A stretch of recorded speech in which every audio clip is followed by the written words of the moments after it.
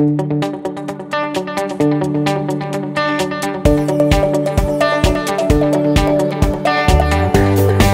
my name is Steve Tegeler. I'm Senior Director of Systems Engineering in VMware's Cloud Native Apps Business Unit.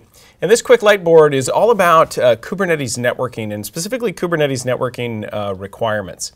And there's a few different options with networking today with Kubernetes. I'm going to compare two different models. I'm going to pick the open source model because that's what people tend to gravitate towards because of the open source nature of Kubernetes. And then I'm going to compare that with the potential VMware way of providing a networking solution here.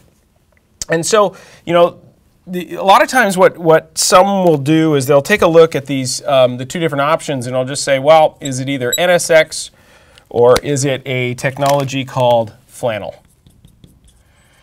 And because that basically is kind of the de facto networking that is with Kubernetes today. The problem with that comparison here is that this is really only layer 2 connectivity between the actual pods within Kubernetes. So if I have a pod here and a pod here within the same Kubernetes cluster, Flannel basically provides the connectivity between those pods. Of course, NSX can do that function as well. But normally, what you'll need to do is you'll need to get out. You'll need some north-south traffic, so to speak, in and out of the cluster and out of the network for these pods. So what I'll have to do is I'll provide some north-south connectivity, and then it goes out to some network somewhere. And so we call that layer 3 connectivity.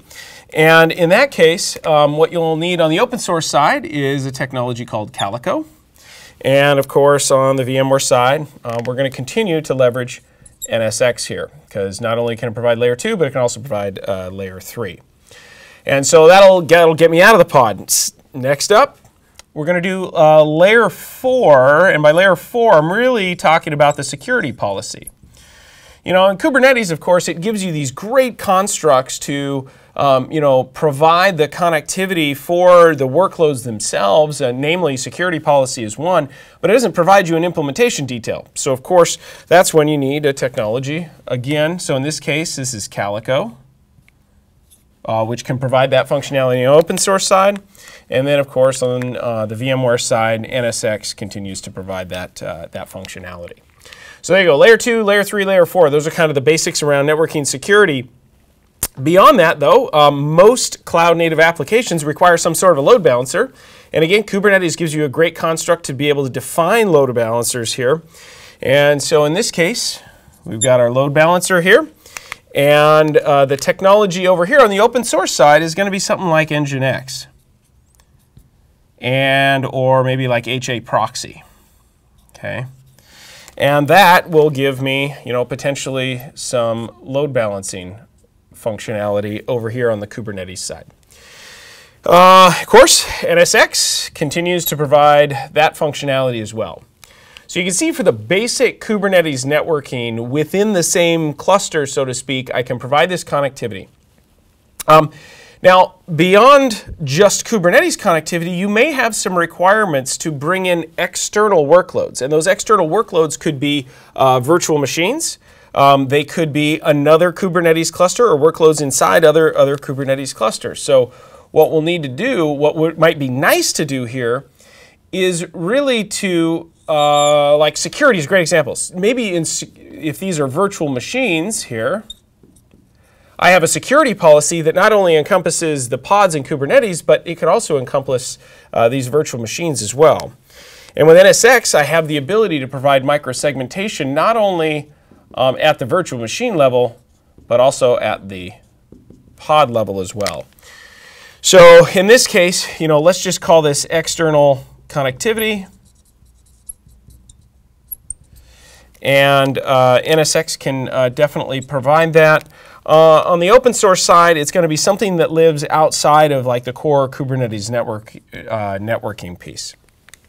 And so this is, this kind of basically summarizes the connectivity options here.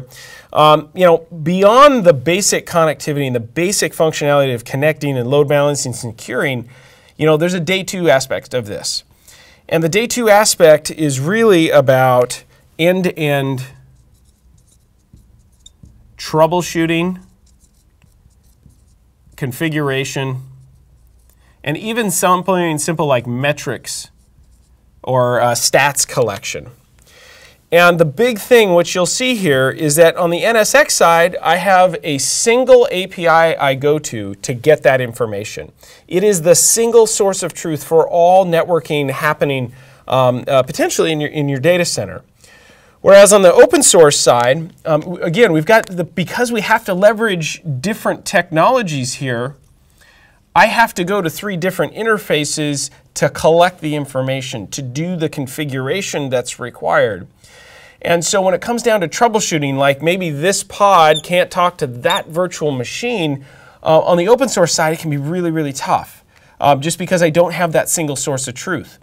Whereas on the NSX side, we have a technology called TraceFlow, which allows us, through the GUI in NSX, to go pick this virtual machine and pick that pod, and it will basically draw a logical map between all the different things, including the security policies that get hit, and you can see every step of the way the network flow that occurs between those different devices.